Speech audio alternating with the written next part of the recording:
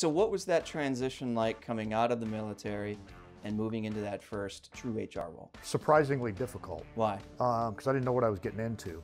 And that's similar to what most of our veterans find today. Over 40% of veterans leave their first non-military service job in the first year. Over 80% leave in 2 years. Now there's various studies that all kind of roughly support those things. Okay. And it's really because they get out into a world that they don't understand. Welcome back to yet another edition of Recruiter Fuel. My name's Steve Lois. I am your host. We come back to you every Thursday at 2 o'clock Eastern Time. Today I've got a special guest. Bill, thank you for joining me. Thank you. It's great to be here. So we've had a number of conversations around your background, and I want to actually start there because you're this odd duck. and I mean that in a very positive way. Thank you. First of all, you've got about a decade of service, military service. I do. Okay. Thank you for your service. Thank you. And then you transition to an HR role, and we've talked a bit about it, but I think it's going to be important for the viewers that are watching to understand who Bill Kieffer really is. Okay. So give us the synopsis, the short version of the background. I started out my career in the military. I was a logistics officer in the Army. I spent a fair amount of time out with light infantry divisions, out muddy boots, doing real work. You were deployed all over the place, right? Yes, I managed to get around the world. Central America, Somalia. I managed to get around the world and do some interesting things. So you saw some stuff that we just don't even get a chance to see on TV. Correct. Yeah, okay. Yeah, I went through a little family circumstance long into my career and decided it was time to come home and take care of my family. And that got me into the commercial world. I came to the HR world because I had an HR degree. So you got it in the military, or where did the HR degree come from? University of Toledo. Okay. I did the ROTC thing at the University of Toledo. Sure. So when I graduated from UT with my BBA, I also came out as a second lieutenant. Got it. Did the Army thing, fully intended to do an Army career. Circumstances changed? Circumstances changed. I thought, well, maybe it's time to use that college degree. Moved back home. It's where the family is, in the general area. I had also taught graduate school for the Army. No kidding. I taught leadership and logistics at the Logistics Management College. Okay. So the HR learning and development training piece kind of seemed to fit. My first job out was doing economic development for the county I lived in. I quickly realized that while that's interesting, it really doesn't pay much. And then I kept my search going. Yeah. Network. Somebody I networked with knew somebody that knew somebody that knew of a manager of learning and development job at a transportation supply chain company. So completely out of military, but happens to be logistics, transportation, Correct. so forth. So what was that transition like coming out of the military and moving into that first true HR role? Surprisingly difficult. Why? Because I didn't know what I was getting into. And that's similar to what most of our veterans find today. I came out fully confident in my abilities. I knew I had great experience. I had seen and done wondrous things. I was well educated. I'm coming back to an area where I know the geography. Yeah. I'm coming home. And I was really confident that life was going to be great. Work was going to just fall to my feet, and it was all going to be wonderful. And in fact, I'm just another candidate for jobs. In some cases, the military experience was very attractive to folks. In other cases, not so much. We can maybe talk a little bit about that later. We're gonna come back to that here in just a minute. So what I found is a great opportunity with an organization that did supply chain transportation, air freight work. Okay. Very structured, very organized. I had about 1,100 people, mostly part-time, that we needed to train on how to load and properly balance aircraft and manage freight and do all kinds of great stuff. I started with them running the training facility in Toledo, Ohio, and pretty quickly moved up and ran learning and development, HR, strategic HR for the enterprise. Ultimately, we got bought by Deutsche Bahn, the German railroad. I worked on the integration of all the people processes for that, and in fact had a great opportunity to speak at the Kaiser Bahnhof in Germany, the Deutsche Bahn's learning center. Really? Yeah. They loved how we did leader development. So it was all leadership development stuff? That was all leadership development stuff. Okay. They loved how we went after it. It was a very organized, very effective process. And myself and the CHRO were asked to come over and present how we did that work to the top 200 HR leaders in Deutsche Bahn. Fantastic. It was an amazing experience. I left there, decided to move on to another organization, wound up with Dana post-bankruptcy. And the task there was to kind of stand up talent management in a post-bankruptcy world. So again, I'm standing up talent management work, and we had great success there. I was there about 8 years. Ultimately, I was their head of talent management for the enterprise and vice president of HR for the commercial vehicle group. Yeah, you had kind of a dual responsibility at that point. I did. Yeah. I did. Well, why all the success? Because both roles, you had a fair amount of success. We've talked about it. What do you attribute that part of it to? Hard work, quite frankly. I mean, at the end of the day, I'm a pretty practical guy. There's a lot of folks that'll do a lot of good work, and it's not necessarily lined up with what the business wants or needs. They'll work hard, but they do a lot of work for the sake of the work itself. My focus is always on figuring out how we as HR, talent management, or any of the support functions are trying to advance and enable the business strategy. At the end of the day, the companies exist to do whatever they're there to exist. So in essence, it falls under the term talent optimization. It does. It does. That's kind of my catchphrase, optimizing talent capability. Yep. So at the end of the day, if the organization has a strategy to do X, Y, or Z, I always look at it through the lens of, do we have the right talent to do what we said we're going to do? Do you think most companies do that? I think most companies try to do it. I think there's varying degrees of rigor and success. I think a lot of companies do it very informally. They kind of do a thumbnail sketch of, yeah, I think, I know Johnny and he's a good guy, so it must be fine. Why do you think that is? Why is there not the rigor that you applied within Dana? I think there's a lot of reasons. I think number one, the people component, while everybody says people are our most valuable asset, Sure. dealing with people is kind of a hard thing to do. It can be. It's just easier to deal with finance and capability and processes and tools and this and that, as opposed to sitting down and going, do we have the right people? Maybe we do, maybe we don't. We like them, so they must be right. Sure. Or I hired them, therefore they must be great. The other side of that is it's hard to look somebody in the face and go, you know what, your performance isn't as expected. Yeah. And here's the measurement. And here's the measurement. And it's especially hard if you haven't started with some rigor and said, here's what's expected. I often joke with folks, our business leaders, I said, why are you surprised that Johnny or Sally weren't successful?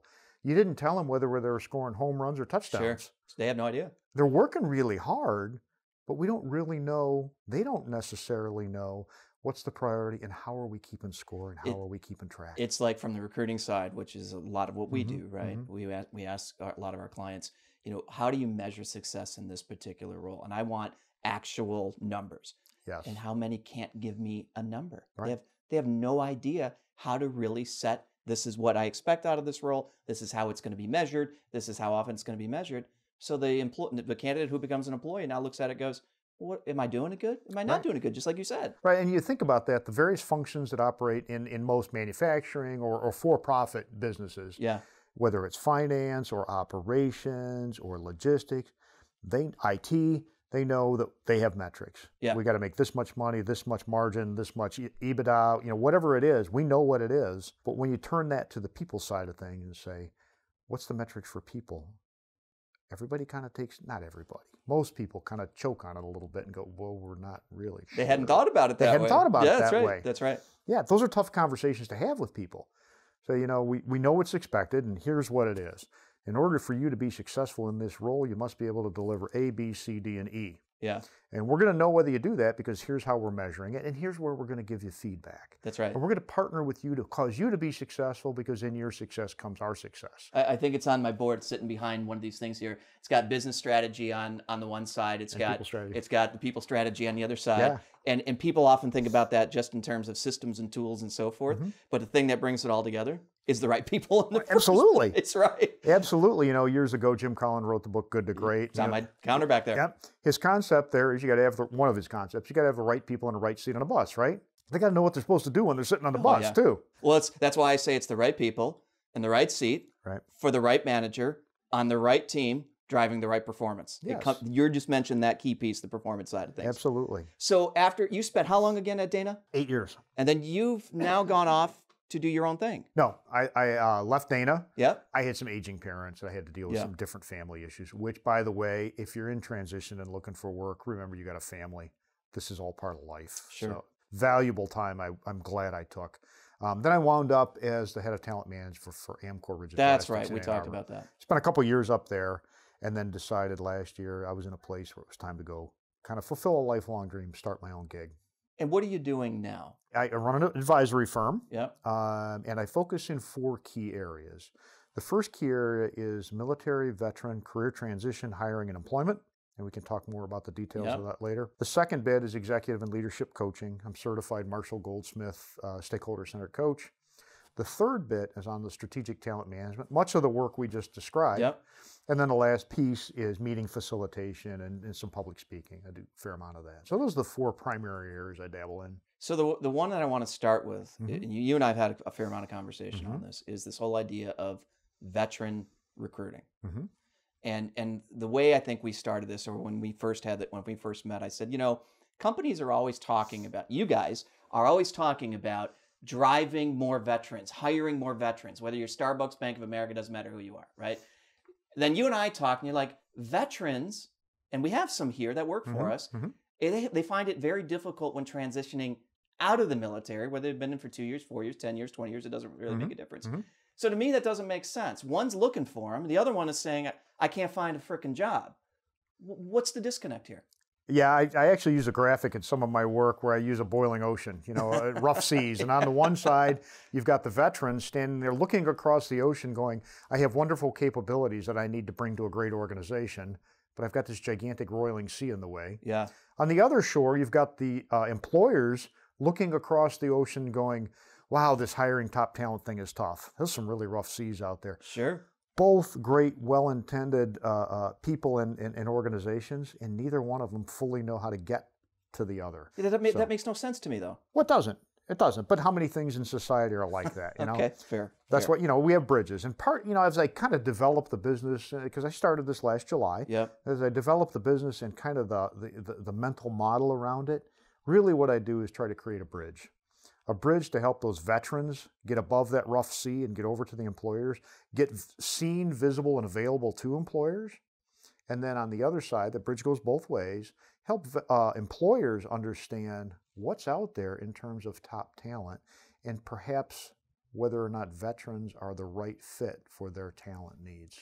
So let's start on the veteran side. Sure. Because we had a vet, he's no longer here, but we had a vet that really kind of had a challenge. Can I ask how long he was here? He was here for 3 years. Okay, so he's not a statistic. That's good. Okay. Now he got out of the service, served 4 years. Okay. I think there was a medical discharge Okay. after the 4 years. Basically took the first job that came his way, and he lasted about 11 months. Oh, he is a 10 months. statistic. Came here after the fact. Okay. Now is doing some other things. He's actually helping vets right Good. now. Great. But I never quite understood the transition. I'm not a vet. Why is it so difficult when you get out of the military to really find that first job that sticks? Because to your I see it all the time. They last 6 months, they're gone. Yeah, I think it was Syracuse University and one of their foundations did a study a couple years ago now. Yeah. Over 40% of veterans leave their first non-military service job in the first year. Over Why? 40%. Over 80% leave in 2 years. Now, there's various studies that all kind of roughly support those things. Okay. And it's really because they get out into a world that they don't understand. You know, they leave But they weren't always in the military. Correct. The military is a strong acculturation. I get it. You know, basic training is there to do some strong orientation, shall we say? Break you down, build you back up. Break you down, build back up, right? And it's important that they do that. You know, if you look at orientation in the military, basic training, officer-based training, whatever that, course training, whatever that happens to be, versus what you get in many companies, it's chalk and cheese. Sure. You know, so our veterans get very strongly acculturated to the military service, whatever branch that is. And that is a purpose-driven organization. What Air Force mission, Marine Corps mission, whatever those missions are, we are there to support that mission, and everybody there, it's very clear how you fit, what you do, and what your purpose and mission is. Most of the folks that enter the service, because they're all volunteer forces now, there's no draft, hasn't been for years, tend to, whether they want to actually publicly admit it or not, have a high sense of service. Okay. Okay, so a lot of our veterans come into the military service, whether they have a great experience or not, whether it's a long-term employment or not, they find a sense of service there. They find a team. You know, veterans have, military members are trained not to talk about me, we talk about we. Yeah. We took care of the mission. We accomplished the task. Kind of the brothers in arms, so to speak. It is. Not saying anything negative about females, sisters in arms too. Right. But it's all about we, because they recognize truly the value of the team. Yeah. And we see a huge difference in the commercial world. Well, there's maybe some instances of that, but it's not nearly as strong. It shows up even in interviews. You know, when you do an interview and you come in, and one of the typical questions starts with, tell me about a time when you, yeah. And many of our veterans respond with, well, I'll tell you about a time when we, and the interviewer, a good interviewer will come back and say, no, I didn't say we. You. Yeah. What did you do? The employer, it's understandable, the employer is hiring you. They're hiring the individual, not the team you were with. So the focus has to be on, what are you bringing to the table? I have work that needs to be done. I have expectations that need to be met. I'm looking at investing in you. Tell me about you. That's the one side of the C. The other side of the C is the veteran who has been acculturated to everything's about team and we. And they're not instructed thoroughly enough. They're not exposed to this issue of, you got to talk about you now. Yeah. And they blow an interview. And in fact, I've had employers, some of you are probably watching this, that have come to me and said, that candidate bombed because every time I asked him or her a question, it wasn't about anything they did. It's about what the team did. I want to know what they did. It's really amazing to me. How many times do we hear organizations say, we don't have enough teamwork. Sure. We're here to collaborate. We want to be together. And then they get candidates that come in and say, it's all about we. They go, well, you didn't talk about you, so we don't want you. It's like, it doesn't make any sense. It doesn't make any sense. Make your head spin. So that's the kind of discussions I like to have with veterans and I like to have with employers, formally or informally, to say, what do you really want? Do you want to be collaborative? Do you want teamwork? I don't think there's an employer out there that would say we don't need better teamwork. Yeah. We're collaborative. You know, everybody gets along here and it's wonderful. But then sometimes the interview veterans that come in with that great sense of collaboration and team, they go, oh, I'm sorry, you didn't describe what you did. Therefore, we're not going to hire you. How many times when something like that happens and you're consulting with your clients and you ask them the question, you know, do you really want team or do you want individual? How many times have they said, I never thought of it that way? Yeah, more than I'd like to share. Yeah, I would guess so, right? It is. Yeah, and you know, I think all the employers out there are trying to do the right thing. You know, they either have stakeholders, shareholders, whatever, that they've got demands that they've got to meet. There's expectations they have to meet, and they get caught up in doing whatever that is. Sometimes they need a fresh set of eyes to come in and go, hey, wait a minute. You say you want collaboration. You say you want teamwork. You say you want agile, capable folks that are globally experienced, and now you've got one. And because they answered an I question with we, you don't want to bring them on the team. I don't get it. So I want to delve deeper into this here the next time we chat. Okay. I want to come back and talk the second time a little bit more in depth about what do we do about this disconnect. Okay. But thank you for at least laying the foundation for this #1 session, Bill. Glad to do it. I appreciate enjoyed it. See you guys in a week.